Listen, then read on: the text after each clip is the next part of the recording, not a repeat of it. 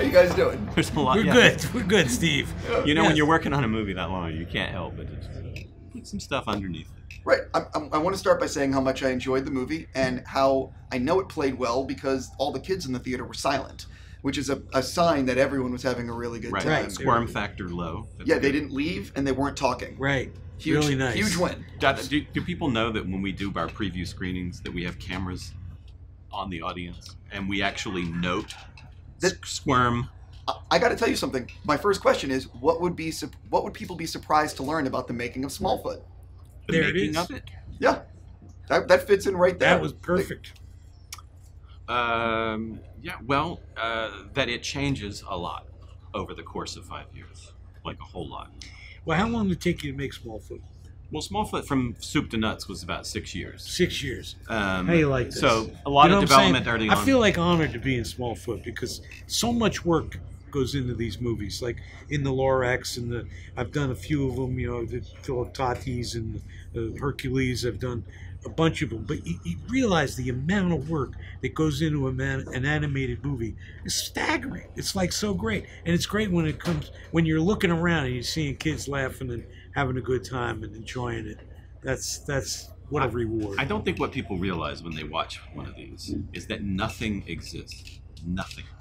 So if I ever say, "Oh, can they fly on a glider here?" They don't have a glider in the prop warehouse. Sure. It has to be made on a computer. It has to be colored. It has, you know, a lot of people. It takes a lot of hours to actually make these things. So nothing exists. Nothing. For everyone today, I'm going to be playing something called Get to Know Your Smallfoot Cast or Director. Okay. So what TV show would you love to guest spot on, and what TV show would you love to guest direct? It's Always Sunny in Philadelphia. I'd love to do a guest shot on that. It's one of my favorite shows. It's going to work out for at the you. moment. I think we can make that happen. Okay. Would I like to guest direct? Yeah. Curb Your Enthusiasm. Oh, wow. Do you have a favorite sci-fi or fantasy film? The Day the Earth Stood Still. It's my favorite. From the 50s? Yes. Just making sure. Yeah, oh, they did a remake. Yeah, they did. Oh, the first one. Right, Yeah, the black and white. Totally. Yeah, absolutely. My favorite sci-fi film? Or fantasy. Or fantasy. I'm a big fan of The Princess Bride, actually. Totally works. I love that. Klaatu. Do you own Barada Nikto. Do you own any movie or TV show props? For either of you. I do. Yeah, I have a few things. Anything you want to share?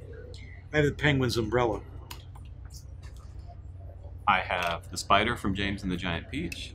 I have a hut from Chicken Run. I have a bunk bed from Chicken Run. Wow. I have a piece of the peach from James and the Giant Peach. These are all movies that I worked on. Totally. I'm riddled with envy on all of this. Of course. No, you want like stuff. What is the background photo on your phone?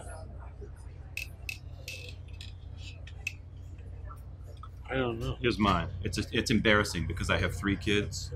And it's only one of them? And my dog is on it. I actually don't have a photo on my phone. Right. I have to get going, but real quick, what's the TV show you've watched? Have you watched any TV show more than once all the way through? Like a TV show that I've watched more than basically like the whole series, the whole all series, the way and then through. you've watched it more than once. Seinfeld. Sopranos. There we go. Thank you both so Thank much. you very much. And seriously, congrats on the movie. Smallfoot. Thank you so much. Very nice.